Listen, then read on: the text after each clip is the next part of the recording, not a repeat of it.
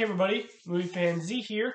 So the first movie I'm going to be reviewing for you today is a rewatch for me, and it is actually the first Christmas movie that I'm watching this year, and that is 2004's The Polar Express. So this movie is directed by Robert Zemeckis, who most people know from the Back to the Future movies. And the story is about a kid who is questioning his belief in Christmas and in Santa, who boards a magical train that takes him to the North Pole, named the Polar Express. So the main person in this movie is Tom Hanks, who actually voices many different characters in here. 3 of them being the boy, the conductor, and Santa. And this is actually the 3rd movie that Zemeckis and Hanks have done together. They also did Castaway and Forrest Gump, and then after this movie, they did last year's Pinocchio.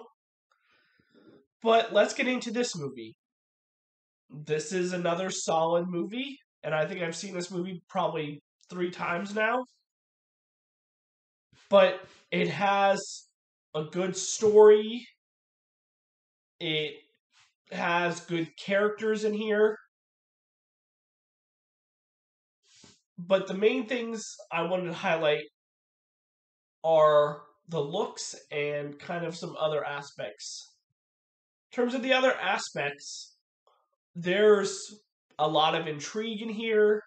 There's a good amount of adventure. There's some drama in here. There's some good moments, so it's like it combines all of those. And the biggest thing with this movie is that it looks amazing. It has a really good look to it. And as a side note, this movie was actually nominated for 3 Oscars when it came out.